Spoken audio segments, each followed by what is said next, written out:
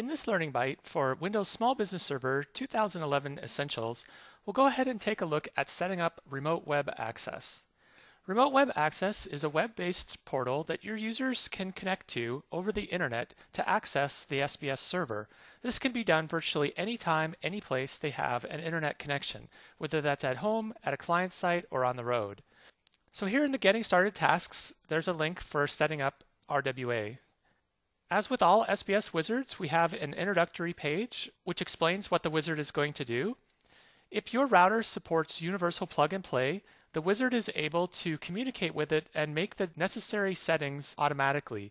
You can also choose to skip router setup and make the configurations manually. Let's go ahead and let the SBS wizard make the configuration changes that are necessary to the router. This takes just a few minutes depending on your router type. Once the router has been successfully configured, the next step is to set up a domain name. So let's go ahead and launch that wizard now. There are a couple of different options that we have as we run through this wizard. The first is to use a domain name that you already own. If you already have an internet presence for your business, you can go ahead and enter that name in and use that as the internet domain name for your server. You can also choose to set up a new domain name. So let's go ahead and take a look at that. Again, we have a couple of different options.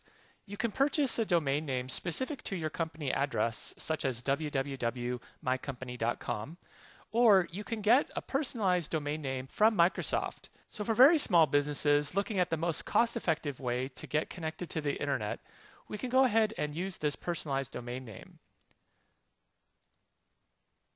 At this point, we simply need to sign in using a Windows Live account. This account is then going to be used to manage that domain name.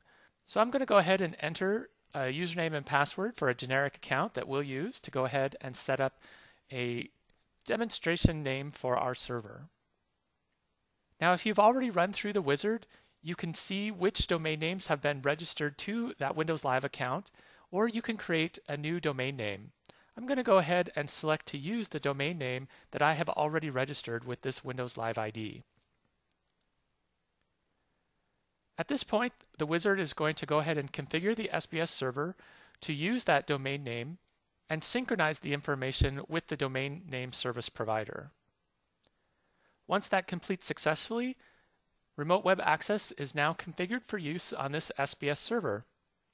Thank you for joining me for this Learning Bite, and I hope to see you for future videos.